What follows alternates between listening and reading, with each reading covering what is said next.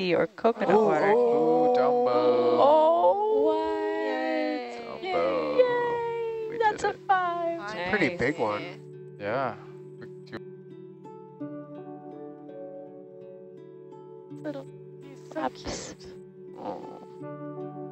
It's waving at us. I like how his legs kind of drooping down in the breeze there. Yeah. Yeah, we can. He doesn't seem too bothered. No. It was floating along before, and now it's like, hold on to something. We got. Nice. Really nice. Very cool. Yeah. Kind of floating along. Now we have a new answer. What's the most exciting thing you've seen on this expedition? I know, rocks. Yeah. You wish, Adam. So The heart-shaped get a bit rock. closer. Is it? Very cool. Huh. Look at that. One of my favorite fish, Called porch. Is this that lizardfish one? Bathysaurus. He's weird looking, huh? Yeah, the eyes on top of his head. Bedazzled. Yeah, he is.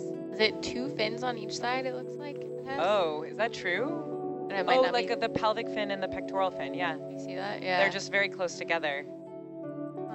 Yeah, they're ambush predators, so you typically find they're oriented upslope in some way, and this one kind of is. And as some animals might be floating down slope, Cool. they can Go on. pop up and ambush them. Whoa. Oh, wow. Wow. This is going to be the biggest yellow one we've seen. Yeah. Yeah, really dense branches. Not really any kind of planar directionality, just kind of all over the place. Go ahead and do a quick partial there, Dave. That's good there. Just so you can see that base is awesome. Half one coral, half the other. How many did you say? It looked like the holdfast was 20 centimeters when we went over it. People were talking Go ahead and about. push it in there, They also Dave. don't look quite as. Wow, look at Our that. friend, I think it's a paragorgia with the zoanthids Yeah. and the Wow. snake star on it, which is almost exactly what we saw last cruise. Yeah. Very similar coverage, and it kind of was curious if the zoanthids are in the middle of their takeover or if they're kind of somehow agreeing to be half and half. Looks You've like been a bamboo coral. We've been fortunate to. It's all Oh. Look at Awesome. it. Zoom in there, Dave. They're so color coordinated.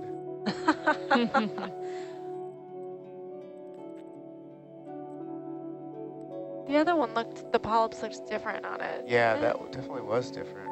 Although they were sucked in, but had a little pinkish hue. They were like more domed too. Like Yeah. the whole thing seemed They were like kind more of swollen. like rounded. Well, They're the less juicy. stems, like the base of the polyps, it seemed to be able to close closer to the skeleton.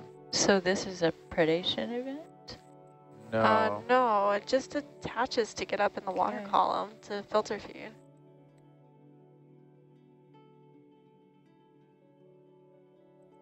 Is it one of those sea snails that makes the path?